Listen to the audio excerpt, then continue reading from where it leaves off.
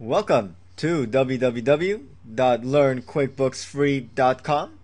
That's right, this is where you get to learn QuickBooks for free.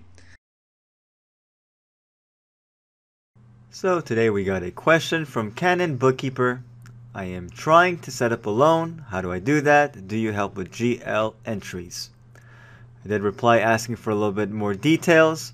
I did get a response that we are getting a loan and it's for a building. I do have a standalone calculator output. So let's go over to QuickBooks. Like always, this is how we roll. I'm going to show you a little bit about this and one way of doing this. Alright, we are in QuickBooks. I will go to List, Chart of Accounts.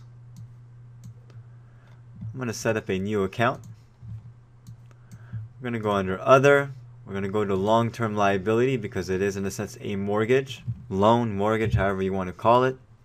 It's for a building. It is long term. Hit Continue. Let's call it Building Loan. Call it whatever you want. The main key over here is you're entering opening balance. So if you are borrowing, let's say $450,000 as of Christmas. So Happy New Christmas. Hit OK. I'm going to hit Save and Close.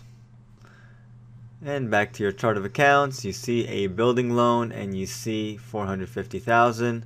So now this is your principal over here.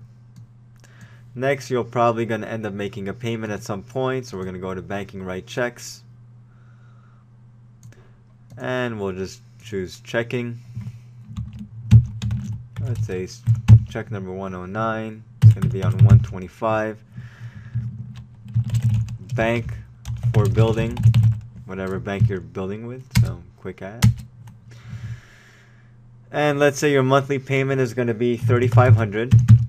However, you do have your principal and you do have your interest. So let's pretend that out of the $3,500, $2,500 is the principal, which you know that's usually not the case, but we're going to choose over here building loan. So building loan, $2,500. That takes care of the principal. And now you paid $1,000 in interest. For the interest, it's an actual expense. So we're going to call it interest. I already have one set up over here. If you want to make a new one for the building, you can. But the idea is to expense the interest. We'll call it 1,000. Hit Save and Close. Hit Yes.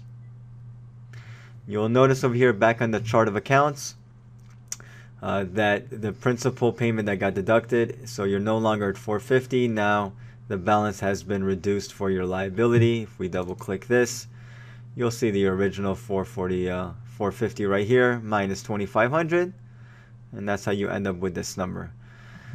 That should be all you really need to do, I believe. If you still have any more questions, remember guys, visit our website, go to our forum, sign up, post a question there.